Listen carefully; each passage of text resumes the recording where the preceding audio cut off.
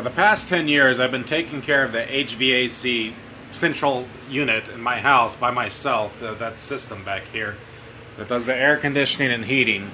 For the first 8 years, I did nothing to it. I had nobody come to check it out. Then one day, it just started leaking a lot of water. Now the ducting is dusty, but it's not clogged. See? Just some fuzz.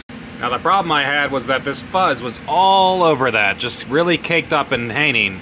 And this thing's designed so that the water is supposed to drip down this and go into this little catching tray right here, and then out this pipe. So water was dripping down the fuzz and filling up down here until that got to a big puddle and started leaking out the sides. It had to get about this deep before it started leaking out the side. Now I do clean it every year, but my new problem is this. Now it's much better, but it still drips a little, but it looks like it's dripping at the seam in the middle part of it. Now if you're wondering, all that water comes from the high humidity around here touching that cold metal.